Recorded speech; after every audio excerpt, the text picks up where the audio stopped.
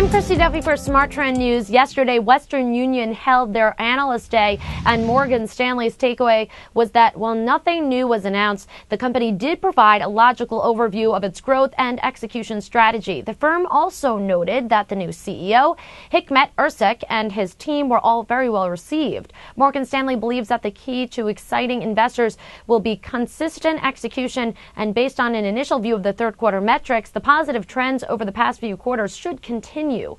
They continue to rate WU shares, quote, overweight, with a target price of $21. Smart Trend is bullish on shares of Western Union, and our subscribers were alerted to buy July 27th when the stock was at a price of $16.89. The stock has risen 4.5% since that alert was issued. I'm Christy Duffy for Smart Trend News. For more news and market analysis, make sure to subscribe to our YouTube channel, Trade the Trend. Also visit our website, TradeTheTrend.com, for more headlines.